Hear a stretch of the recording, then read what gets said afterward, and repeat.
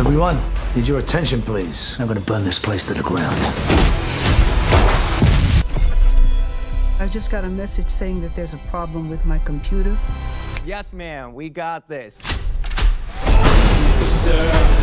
This is much bigger than a little phishing scam. Honey?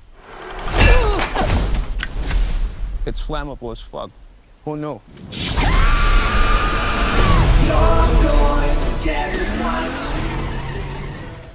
At the beginning of the movie, we see a retired schoolteacher, Eloise Parker, living by herself in Massachusetts. She has a tenant in her barn, Adam Clay, who lives a quiet life as a beekeeper. Later, Eloise receives a warning on her computer that her hard drive is infected, prompting her to call the given number to avoid a complete loss of data. Her call gets connected to Boyd, who claims he is from the United Data Group. Eloise informs him about the warning, to which he assures her that the message is from their antivirus software, and it's part of the software package that she pre-installed on her computer. He advises her to uninstall the older version and install the latest one. However, when Eloise mentions she isn't tech-savvy, Boyd suggests her to download software that would allow him to reinstall remotely. Eloise agrees and follows the instructions, and Boyd gains remote access to her computer, exposing her account details to his team and instructing them on executing the scam.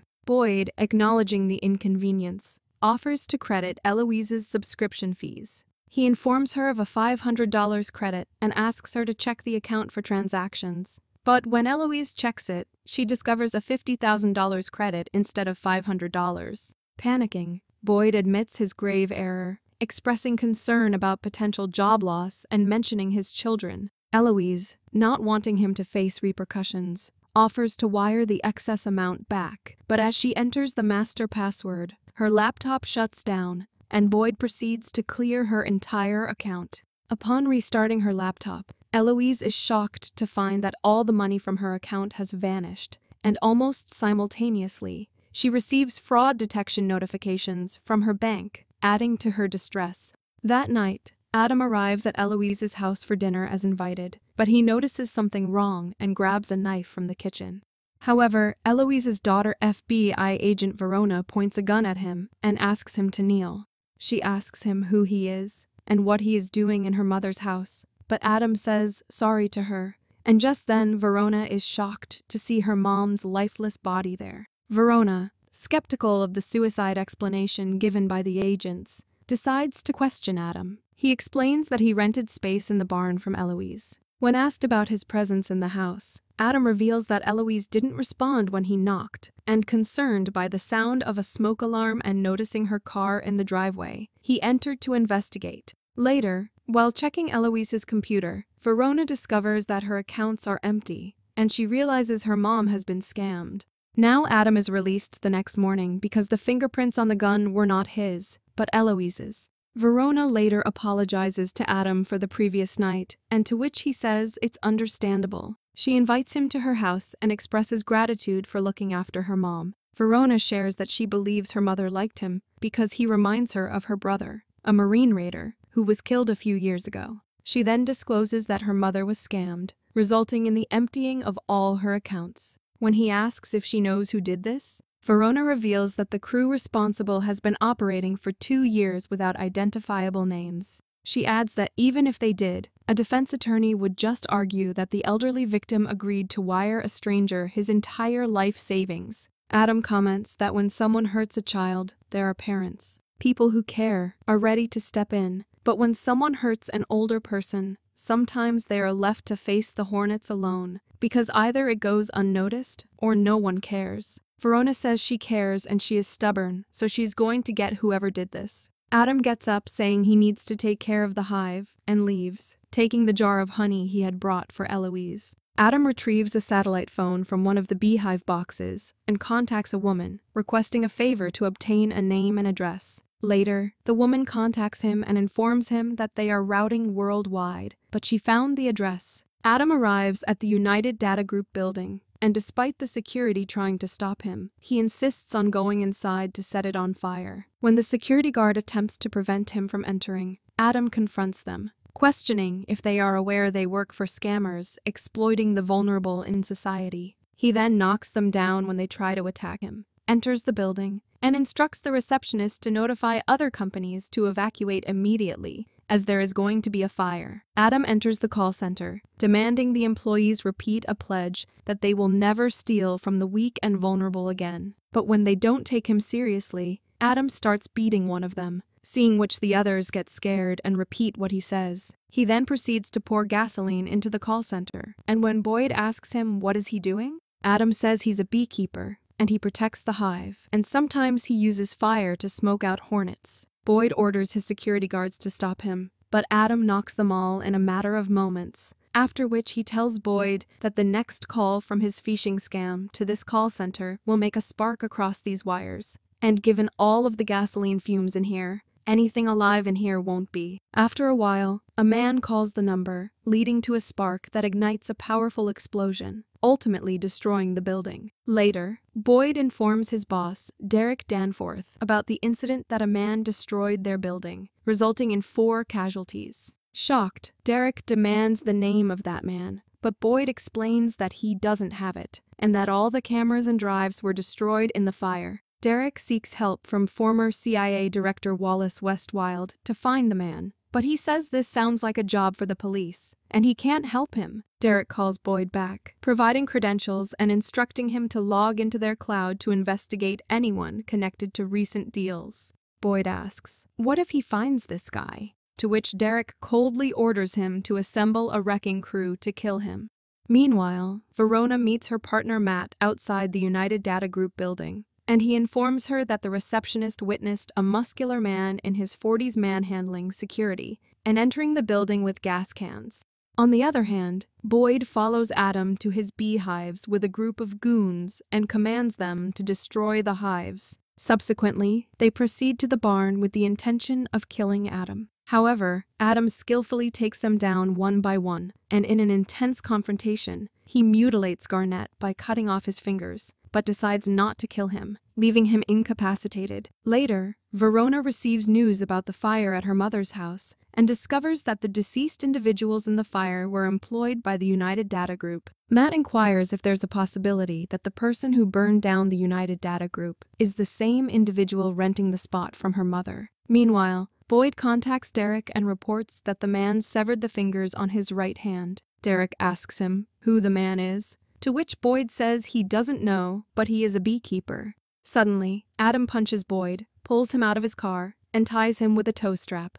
Subsequently, Adam goes to his truck and accelerates it, causing Boyd to fall off a bridge with the truck to his demise. He then talks to Derek and warns him that he is coming after him. Derek informs Wallace about this, but Wallace says if a beekeeper says he is going to die, he is going to die. There is nothing he can do or anybody else to stop it. And when Derek asks him what good is he, Wallace explains that he did 35 years of loyal government service, culminating as director of the world's premier intelligence agency. He could have done anything, but he chose this job as a favor to her mother, safeguarding Danforth Enterprises, her reputation, and her name. Derek asks him to just tell him what this guy is, to which Wallace says he is probably the last pair of eyes that he is going to sneer at. The scene shifts to the FBI field office, where Verona tells Matt that the individuals from United Data Group were scammers, led by a known mob associate Boyd. She suspects that United Data Group is just one of many call centers, so there's got to be a central office that's controlling all of them, and that's what they got to find. She then inquires about Adam, and Matt describes him as a ghost with only a birth certificate and a social security number. Just then, a call comes in, prompting him to urge Verona to leave as they've located Boyd.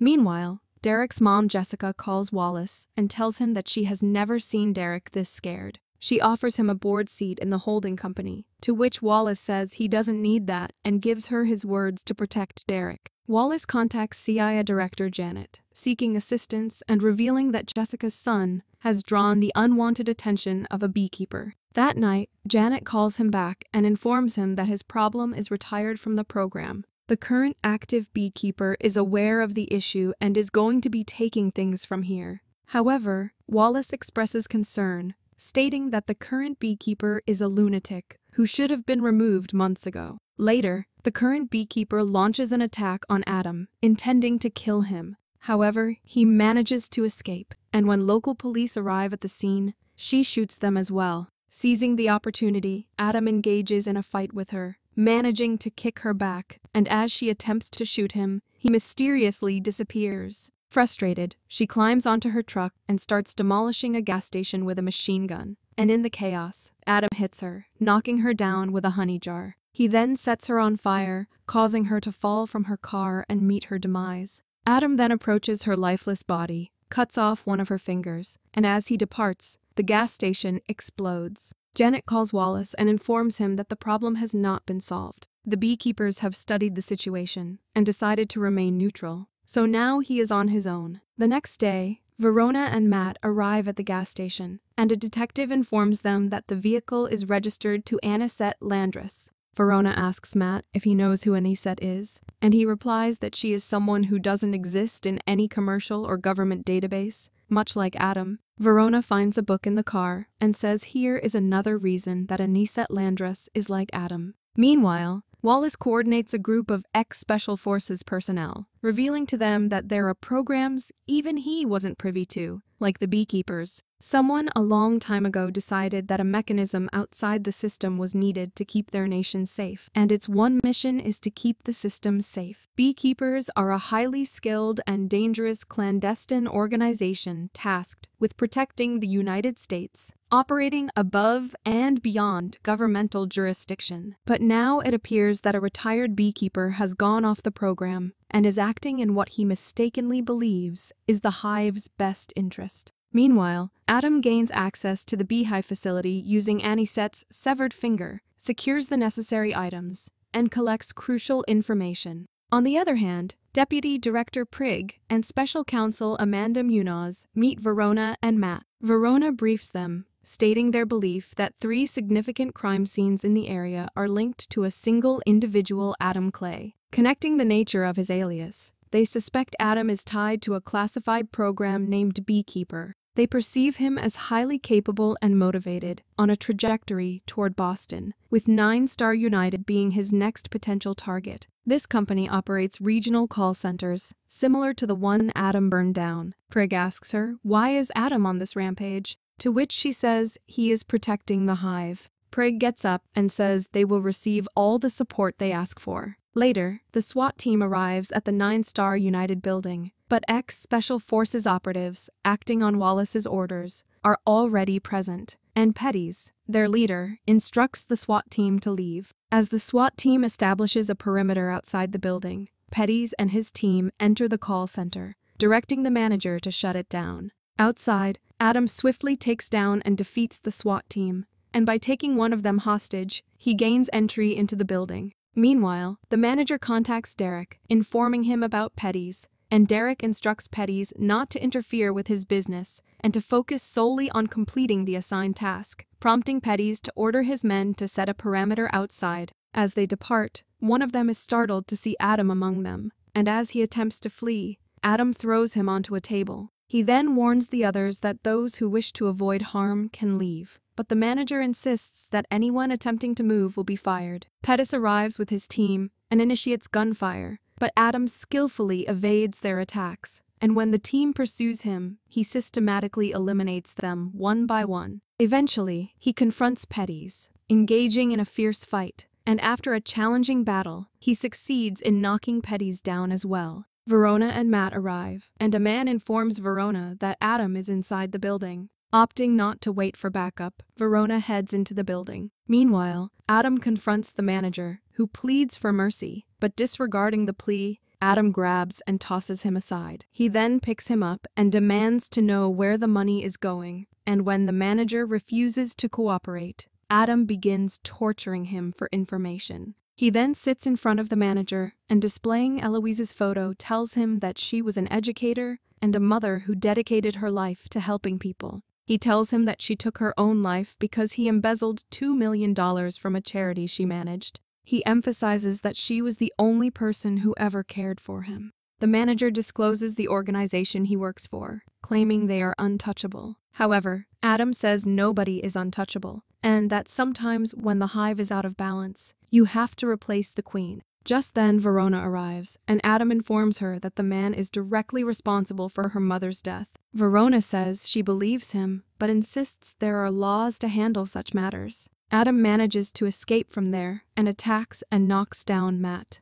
Matt pleads for mercy, revealing he has 4 kids, to which Adam says he knows and leaves after disassembling the gun. Later, Verona and Matt also gets shocked to know who is behind this scam. Meanwhile, Wallace learns that his team is dead, and he suggests to Derek that it's time to call her mother, as Adam can't make his move on them if they are in her proximity. Derek calls his mom and informs her that he wants to see her this weekend. She agrees and instructs her assistant Kelly to help keep him sober. And in a surprising revelation, it's unveiled that Jessica is the President of the United States. Later, in a meeting with Director Prigg, Verona tells him that they think Adam seems to be following the money. The money from people with no heirs, no family. She explains that 9-Star United employs data mining software to identify these individuals and subsequently target their assets. Verona reveals the involvement of another company, one that serves as a vendor to the intelligence community and the Justice Department.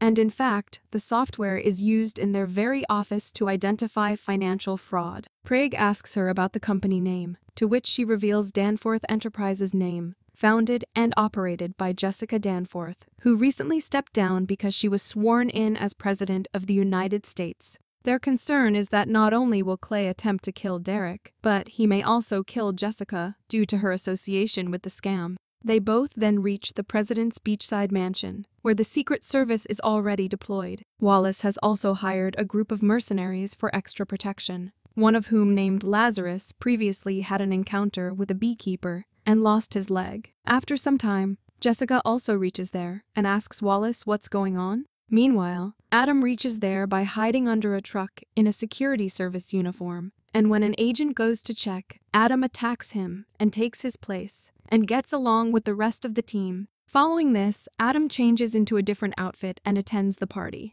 Meanwhile, Jessica introduces Derek to Prigg, who inquires if Derek is familiar with United Data Group and 9-Star United, to which Derek confirms his investments. Prigg then asks him what he knows about a classified algorithmic data mining software package developed by the intelligence community. On the other hand, Verona sees Adam, and she immediately alerts the SWAT team. After some time, Verona and the mercenaries find Adam, and they ask him to kneel down. As Lazarus prepares to shoot him, Adam presses a button on a remote, triggering an explosion in a vehicle. And seizing the opportunity, Adam grabs Lazarus's gun, eliminates the mercenaries, and makes a quick escape. Meanwhile, Jessica tells Derek that he broke the rules and corrupted an imperfect but functioning system. Derek says he was just trying to help her, to which she says they were already rich as his father built an empire. Jessica decides that she will tell the beekeeper the truth about what he did, and then she is telling the entire nation.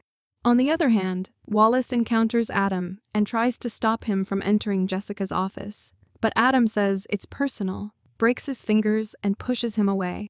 Meanwhile, Derek kills Prigg, and just then, the door blasts open, and when Adam enters, Derek takes his mother hostage. Verona and Matt also reach there, and she asks him to put down his weapon. Adam says, "You decide who you work for the law or for justice." Derek attempts to kill his mother, but Clay kills him first and escapes through a nearby window. Despite Verona having a clear shot, she decides not to shoot Clay, and he flees with the aid of the scuba gear he had hidden on the beach.